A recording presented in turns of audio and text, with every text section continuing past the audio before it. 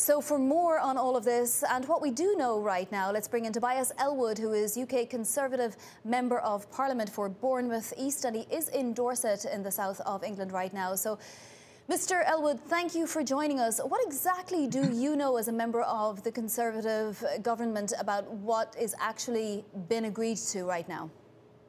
Well, I'm hearing the same mood music as you, and I think everybody is elated. We still need to wait for that big announcement that you touched on, that historical announcement. It's been such a long journey, 4 years.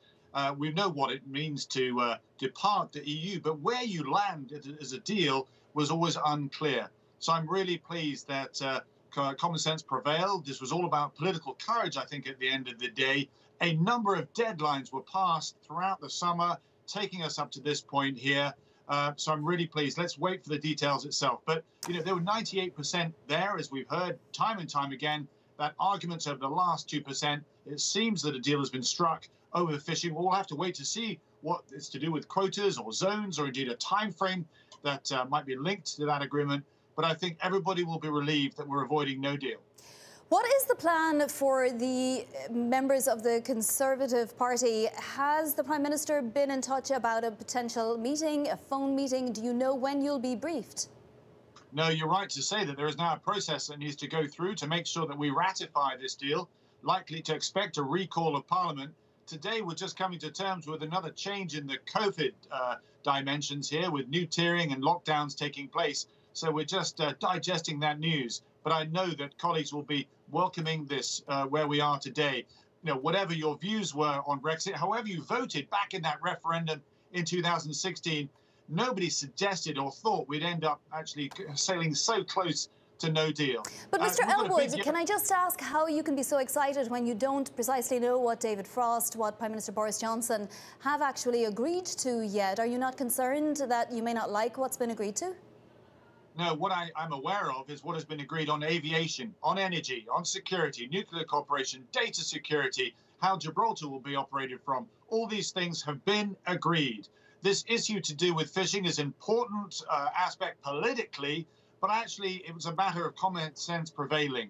We catch a lot of fish, we sell it to the EU. How can we make sure that there is an agreement that keeps everybody happy? So absolutely, we want to look at the detail. We'll get an opportunity to do that.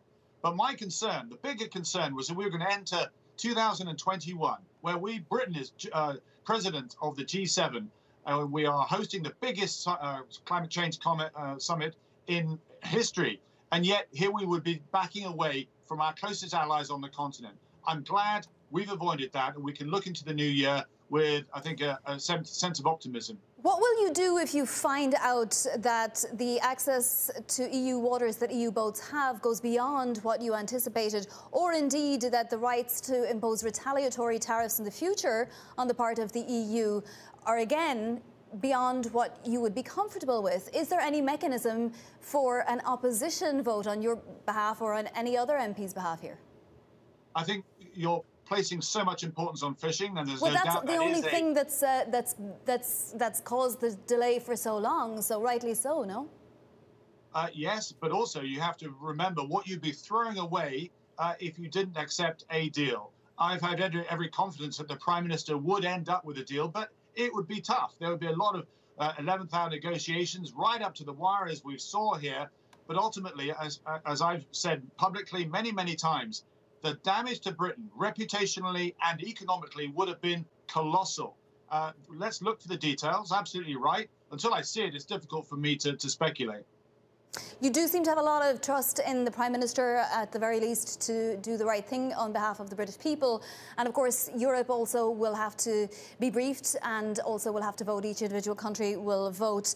You mentioned lockdowns a little bit earlier on. More lockdowns announced from Matt Hancock, the Health Secretary, this morning, including counties around yours. Just want to ask you about the controversy of you going to London and having dinner the other day. Anything you'd like to say in terms of the lockdown and the fact that we're at peak hospitalisation in Britain now since May? Well, you're referring to an event that took place when we're in a Tier 2 position. Well, Dorset was in a Tier 2. London was already beyond that. Well, no, I was working in London. I was working from London. I'm a key worker. Therefore, as with others, we are allowed to operate in Parliament as I was doing. And in fact, at that point, London was not in lockdown. You're incorrect. London was in a different category, which allowed this event to take place at a military establishment. These military establishments follow the letter by the law. It was actually on the invitation of the Iraqi embassy to meet Iraqi personnel and understand what's going there. We have UK troops still in Iraq. The situation there is deteriorating, and that's the reason why I attended that event. And very finally, Mr. Ellwood, any concern that because this agreement that looks like it might be announced later on today is coming at the Christmas period, which is extraordinarily busy and it's family time and people are a little bit distracted, that might leave Britain a little bit, you know, at a loss for, you know, the amount of time to give it scrutiny? Well, it is important to give it scrutiny. The role of Parliament must never be forgotten, and that will happen.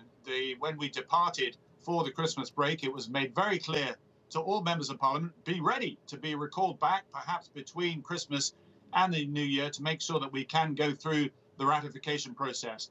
We've yet to actually get the deal confirmed yet, so there's an awful lot of hurdles, mini hurdles to get through. But the big stumbling block, we understand, has been overcome, and that is brilliant news, I think, for Britain, for the continent as well, and indeed for our wider perspective and working with the United States. Let's not forget, there's a new occupant of the White House. They want to, you know, reinvigorate Western resolve to take on some of the bigger challenges around the world. Britain wants to participate in that. We couldn't have done that, I think, effectively if we didn't have a deal with the European Union.